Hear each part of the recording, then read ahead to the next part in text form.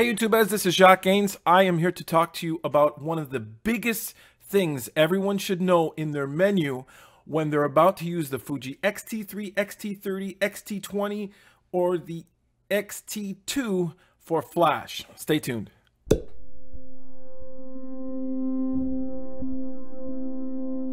Hey YouTubers, I think everyone will tell you that one of the big advantages of a mirrorless camera is that you have the ability to see within your screen the exposure that you are going to get when you shoot. Now, this is an advantage when shooting with natural light or shooting wherever you are, but as soon as you start going into a flash studio setting, that image preview can be a huge disadvantage. Now, what happens is that when you do flash, you adjust your settings for when the flash pops off. Because you adjust your settings for when the flash pops off, what the camera does is to preview the exposure, it looks at the light within the lens and it sees that all the aperture, shutter speed, and ISO settings are way too dark. So it shows you and previews you a dark image.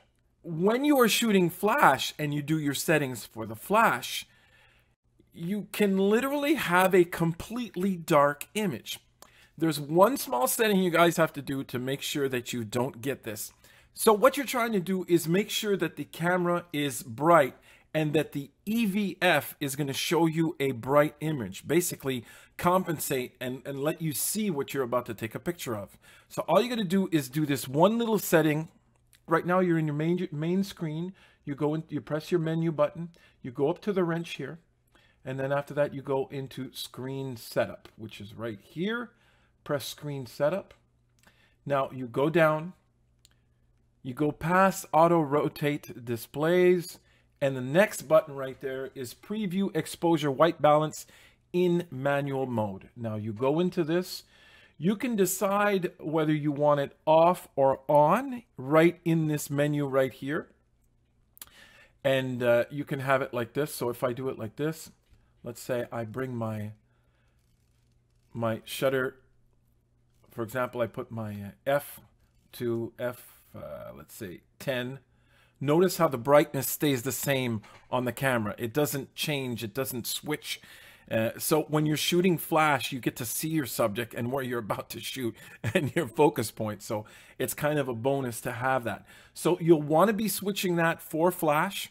And when you go and do natural light, you want to go back in the menu, same thing, go into the wrench, go to screen setup, and go down here past auto rotate displays, and you put that, I put it on exposure and white balance. Now you can see at F10, it's showing me and previewing what my image will look like. Now this is what it'll look like if you don't have a flash, but if you do have a flash, it'll change.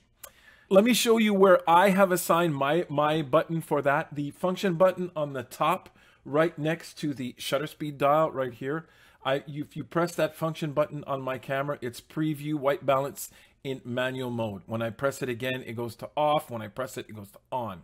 Therefore, I am always in on when I'm shooting natural light. I press the button, and when I'm in flash, I leave it there no matter what I do with my screen here. Whether I go to F10, F9, F11, the brightness stays the same.